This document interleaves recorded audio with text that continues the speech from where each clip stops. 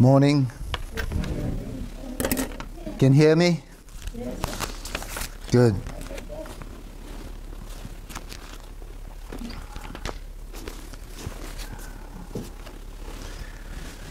Now I want to share something about current affairs. But that's not my title. My title is Blessed Hope. We all need to have a blessed hope. What is our blessed hope? For the imminent return of Jesus Christ. Every Christian must have that hope. Because in the days of Peter, they had hope.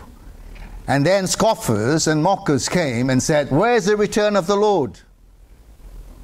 But it's 2,000 years past now. And still today, we still must hold on to that blessed hope because it is getting nearer than Peter's day. How many of you believe that Jesus will return? Yes. Of course. If we are Christians, we have to believe it because the Bible says so. But what I want to share this morning is blessed hope, but I want to tie it in with current affairs so that you know exactly where we're at. Let me read what Jesus said in Matthew 24, 3 and 4. 3 to 7, sorry. Now as he sat on the Mount of Olives, the disciples came to him privately saying, "Tell us, when will these things be? And what will be the sign of your coming and of the end of the age?" Now this is the disciples asking him. And Jesus said to them, "Take heed that no one deceives you." There's a lot of deception going on. Oh, Christ has come.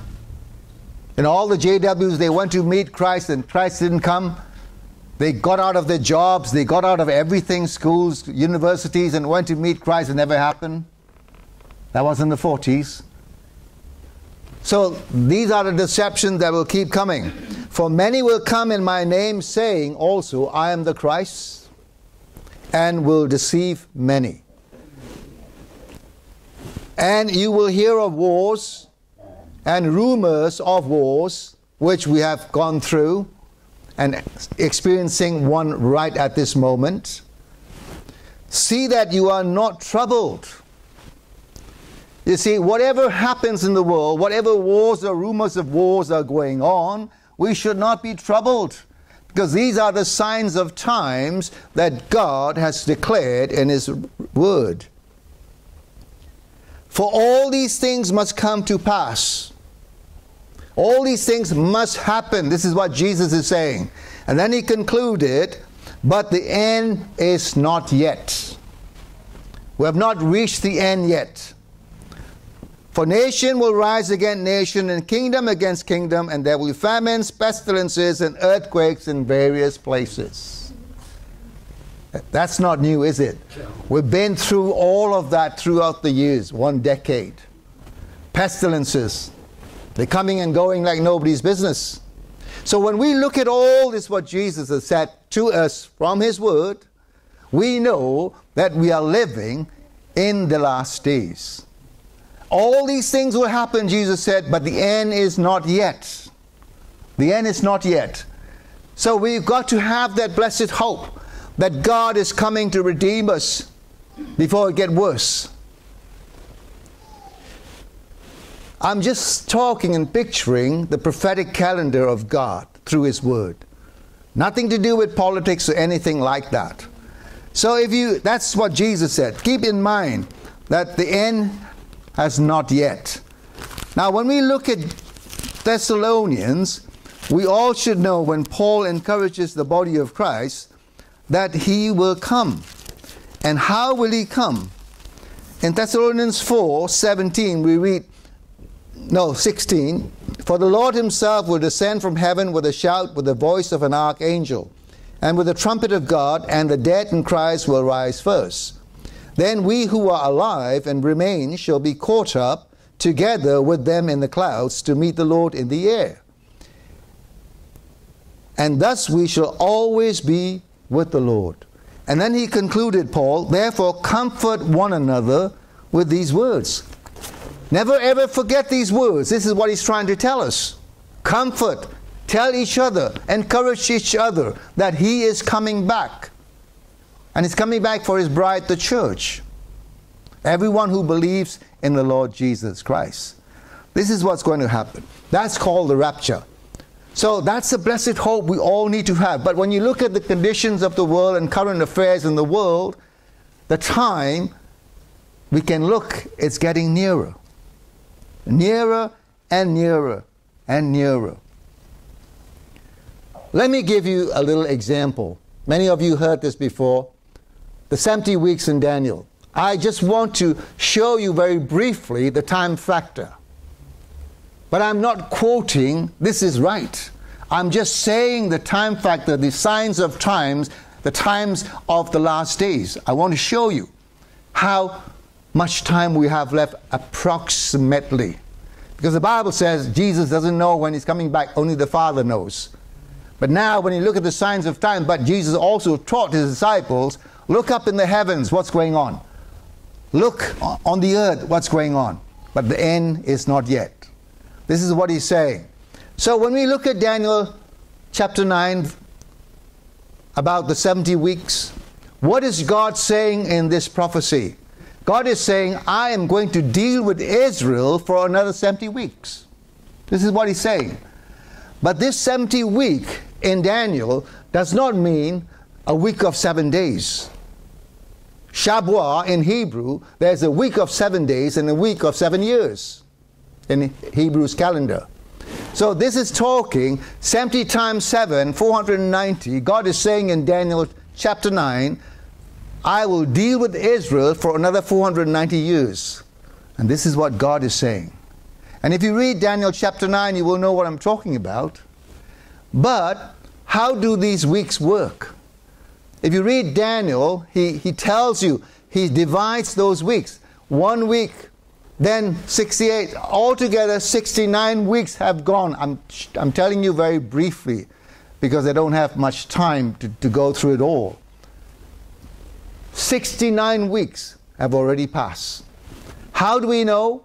Because it tells you when the week starts, rebuilding of the walls of Nehemiah in Jerusalem. If you read the book of Nehemiah, you will know what I'm talking about.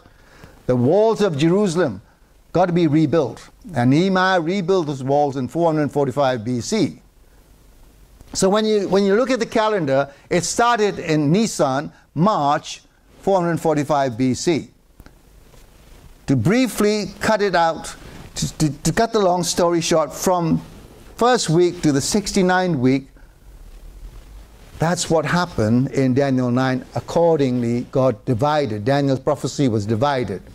First week, rebuilding of the walls. Then the rest of the weeks is all about Jesus, and he's bringing in his kingdom, everlasting kingdom, that there be desolation on the earth. All this tribulation will take place. All of that. So what I'm trying to say is 69 weeks have already passed. Now, the 70th week has not come. This is what Jesus said. All these things are happening, but the end is not yet. The end is not yet. So when you calculate March 445 BC right down to the 69th week, it ends in 6 April AD 32. How do you get that? Sir Robert Anderson, one of the Bible scholars, he counted all the days of the 69 weeks, which is 483 years. He counted 173,880 days. So starting from the month of Nisan, March 445 BC, counting all these days, 173,880 days, right down, it comes to AD 32. What happens at AD 32? Jesus died on the cross. He was cut off. Jesus was cut off at the cross, if that's the word. So when you look at the 69th week, it ended at the cross. Now, dispensational theology teaches us that there's a gap in between the 69th week and the 70th week. There's a gap. It's called a parenthesis. If you study dispensations, there are many dispensations, about 6 or 7, I'm not sure, because every dispensation is 2,000. So the earth is not millions of years old. From Genesis, first dispensation, right through today, about 7 dispensation if you like. That's what, 14,000 years. People are saying, you know, they're all guessing. Even carbon dating and fossils, if they try to study it, scientists try to study it clearly and precisely, the world's not a million of years old. Not at all. Okay, I get distracted a little bit, but what I'm trying to say here is there's a gap between 69 weeks and 70 week. The 70 week begins at the tribulation period. We all know that tribulation is coming. The 7-year period of tribulation, the last week. So dispensational theology teaches there's a gap, there's a parenthesis in between of 2,000 years. So when the 69 week ended at AD 32, if you add 2,000, it's 2032. How far off are we from here now? 9 years? But don't quote me on that Jesus is coming back on that day. No, I'm not saying that at all. I'm saying the time is getting nearer. If you look at the current affairs, if you look at the signs of times, and if you look at what Bible teaches, approximately it's going to be in the 2030s. So we don't have time, church. My point here is not arguing, not complaining, not fighting, not warring, not having contentions and schisms, but out there people are dying spiritually. And we have a responsibility to go out there to tell them about Jesus, to win many souls as much as we can before the last week is displayed. This is our responsibility. This is what we've got to be praying for. This is what we've got to act on. Spreading the good news, the Word of God, before Jesus returns. That's what we've got to be focusing on. Not on ourselves, not on our church only, not on each other, but on those out there. Because we are called as witnesses. We have the Great Commission. So I've established, 2032, according to Daniel's 70-week prophecy. Daniel 9. Read it. We don't have a lot of time, church. If Jesus tarries, so be it. But if he doesn't tarry, hey, we don't have a lot of time. We've got to work harder to win people out there who are lost. You know, it is worse for somebody not knowing Jesus and going to hell than a hostage caught or killed by Hamas.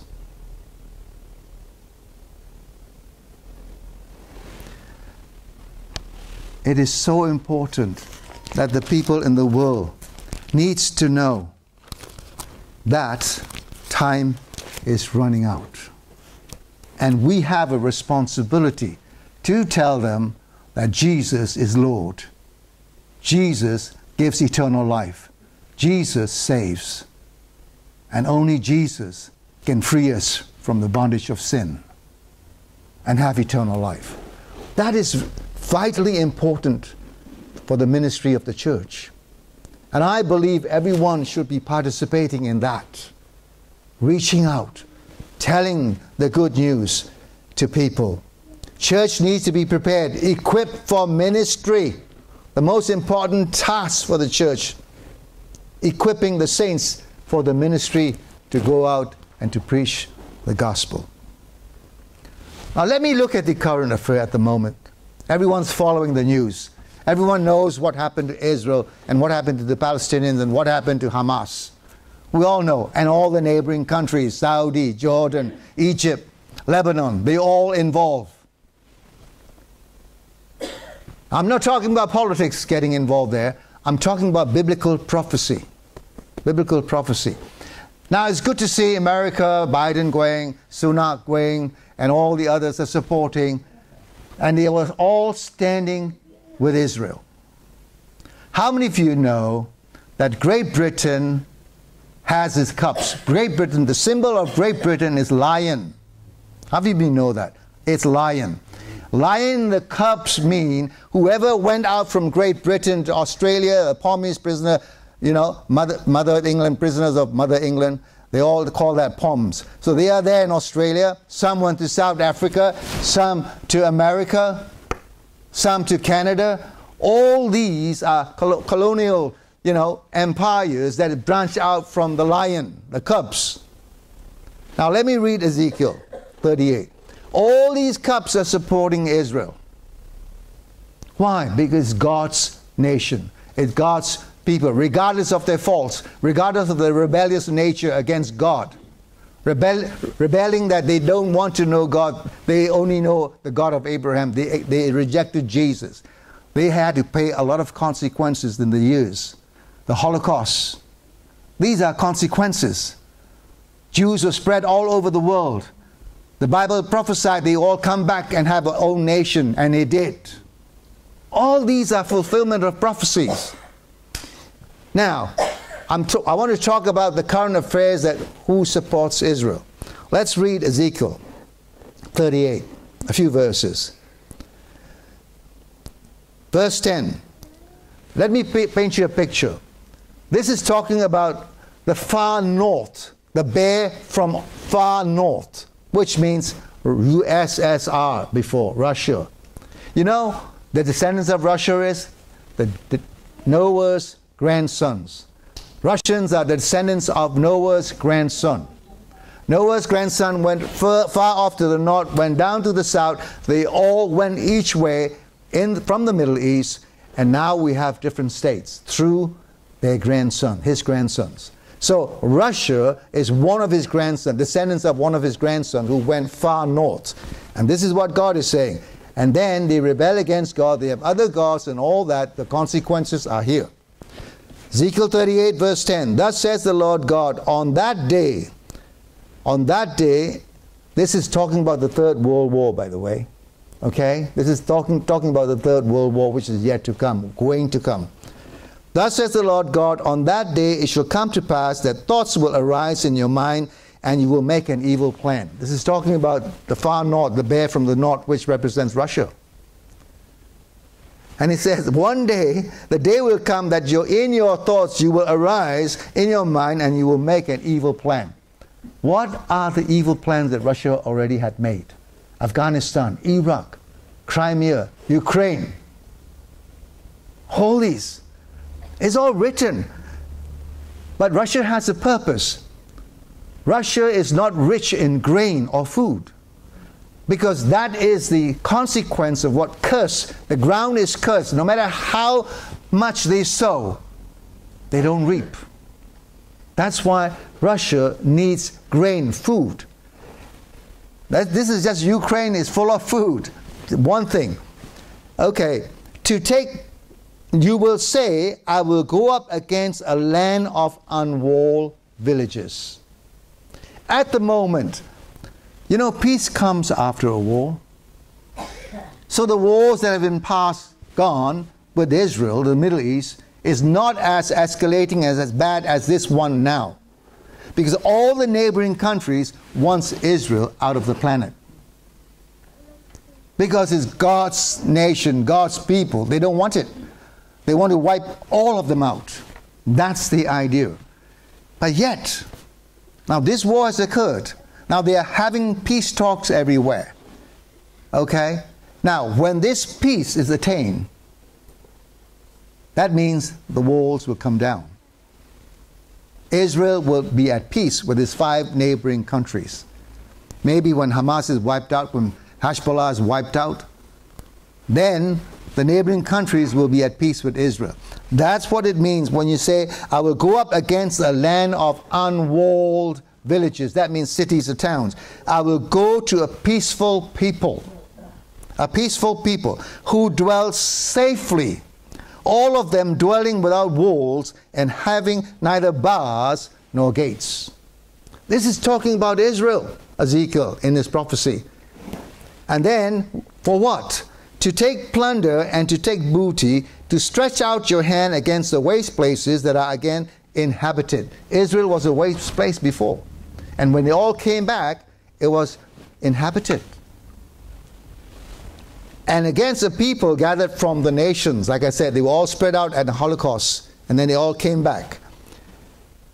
who have acquired livestock and goods, who dwell in the midst of the land. Now Israel is quite wealthy and blessed. The irrigation system, everything in the desert is blooming. The scientists, they got the best scientists from Israel. People are so educated, so knowledgeable. So a lot of geniuses come from Israel because they are God's people. So here Ezekiel is prophesying, when my nation, brought back from all the other nations, having all these waste places inhabited again and dwelling in peace, you shall think and you will take plunder from the north. Russia invading countries is not surprising, is it? No. This is talking about the Russian invasion. It's coming. You know why? Bethlehem, the name Bethlehem is called a food basket. There's so much of food there. Now, verse 13, Sheban and Dedan, the merchant of Tarshish, the colonial empires, which is the lion and the cups. And it says, and all their young lions will say to you, have you come to take plunder? Have you gathered your army to take booty, to carry away silver and gold, to take away livestock and goods, to take great plunder? Hey, this is all prophesied here. And it's all going to happen pretty soon. When Russia comes down to invade Israel because of food and also the strategic, really middle of the world, when one sits on that strategic middle of the world strategy, it can conquer a lot of nations. Look at the other 5 countries. They're all under Russia anyway. They were given Iraq, Afghanistan, Lebanon, Egypt. You know, they're allies of Russia. So this is going to take place, church. Who will support? This is what I'm on about. Sheban, Dedan, and the merchants of Tarshish. The lion and the cubs. They are all supporting Israel. What's my point? Today it has created a war. Killed thousands of innocent people. Wars always does. But there will be peace. And when that peace happens, they are having talks now. And when that peace happens, watch out. The Third World War is going to happen. And if you read Ezekiel 38, 39, God is going to wipe out Russia within one day. Within one day. He will send a great earthquake. All their nuclear warfare weapons will all blow up, and Russia will be no more. And that's what the Bible is saying. And we need to understand, we need to have a grip of what the end times affairs are. And when you look at Israel, always look at Israel. That is the place where everything is going to begin. So whatever is going on today, we have a knowledge of what God's plans are and what God is going to do. He always has the final say. He always has the final say. Russia is going to be wiped out in one day. God's still going to protect Israel. All of it. And then the tribulation period will start. 7 years. At the end of it all, Christ will come back with his saints. That's a prophetic calendar. He lands his feet on Mount Olive, Zechariah 14. It splits into 2, creating a big valley called Megiddo. And there the battle will begin with Christ and his saints and all the people who are against Christ. And there'll be a bloodbath of 185 miles long and 5 feet deep, a river of blood. That's how bad it's going to be. I'm just painting you a brief picture of what end time entails. But my encouragement is, as we know the current affairs and what's happening and who's supporting Israel and the time of Jesus coming back, that blessed hope, we can look at it in an approximate way, how much time we have. Make use of whatever time you have for the Lord Jesus Christ. Because soon we will be with him. We'll be caught up in the air with him and be with him forever. Isn't that a great thing? You don't sound very convincing. Isn't that a great thing? Better than here on earth struggling every day with aches and pains and moans and grains and all sorts. Better having an eternal life with Jesus forever and ever and ever. We have this blessed hope. Don't lose that hope. Keep watching the current affairs. Keep watching what's happening in the world. Keep meditating and focusing on Israel and what's going on there. God always has His way, and He always will protect His people and His church. Amen.